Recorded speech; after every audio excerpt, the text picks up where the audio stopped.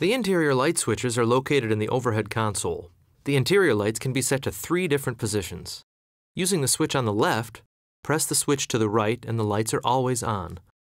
Press the switch to the left and the lights are always off.